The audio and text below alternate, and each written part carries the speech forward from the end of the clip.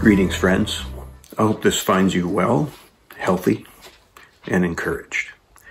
I want to share from a portion of the Gospel of John today, chapter 17 specifically, and I'm going to just read verses 15 to 24. This is Jesus in the midst of his prayer to the Father the night before he gave himself to die on the cross. I'm not asking you to take them out of the world, but to keep them safe from Satan's power. They are not part of this world any more than I am. Make them pure and holy through teaching them your words of truth. As you sent me into the world, I am sending them into the world, and I consecrate myself to meet their need for growth in truth and holiness. I'm not praying for these alone, but also for the future believers who will come to me because of the testimony of these. My prayer for all of them is that they will be of one heart and mind, just as you and I are, Father. That just as you are in me and I am in you, so they will be in us, and the world will believe you sent me. I have given them the glory you gave me, the glorious unity of being one, as we are. I in them and you in me, all being perfected into one, so that the world will know that you sent me and will understand that you love them as much as you love me. Father, I want them with me, these you've given me, so that they can see my glory. You gave me the glory because you loved me before the world began. Again, that's part of the prayer that Jesus offered the Father the night before he was crucified. And it strikes me that there are at least 4 remarkable things regarding us in Jesus' prayer. First, in verse 15, that we would be saved. Jesus prays that we would be saved, that we would be spared from the influence and the impact of the evil one. In fact, a little earlier in that same chapter, it's very clear that Jesus doesn't pray for the world, he prays for those who believe in him.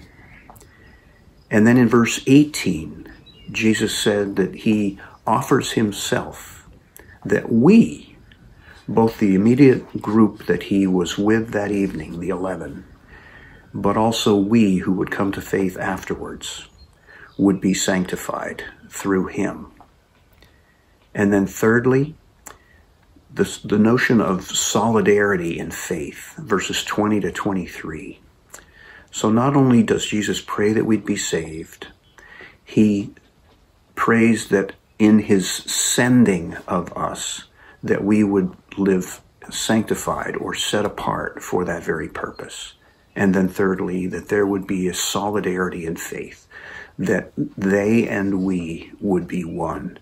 One even so far as to include the apostles and the current church, as we are part of the current church.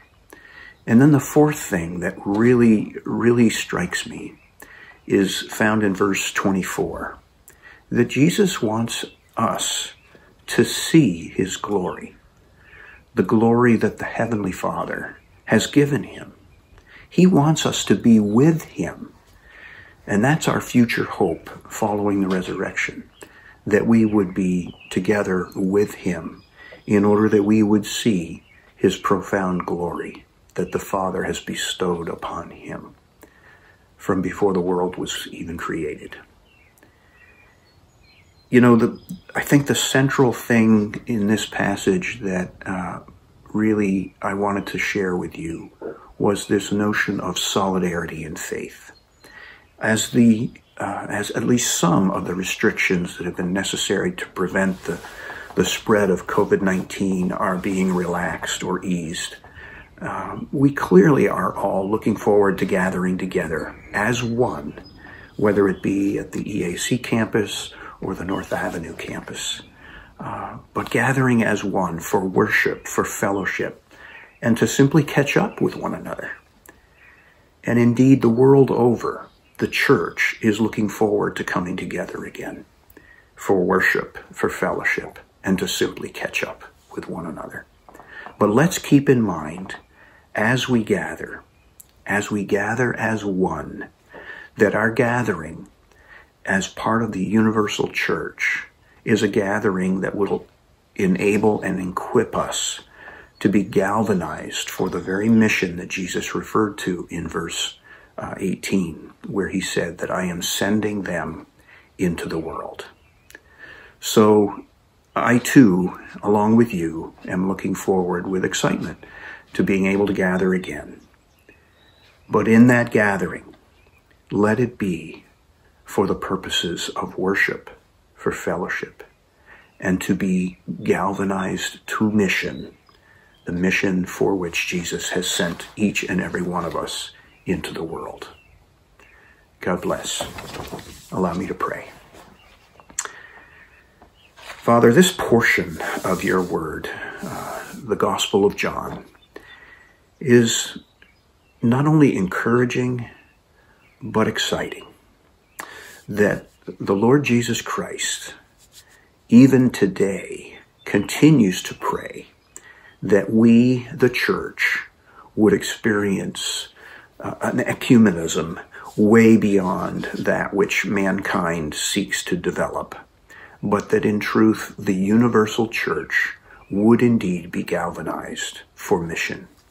That in our sending and in our being sent by Jesus himself into the world, that you would be glorified, that Jesus would be glorified, and that when the day comes when we are all gathered in his presence, that we would all with new eyes be able to see the glory that you, the Father, are bestowing on the Son, in whose name we pray. Amen. God bless.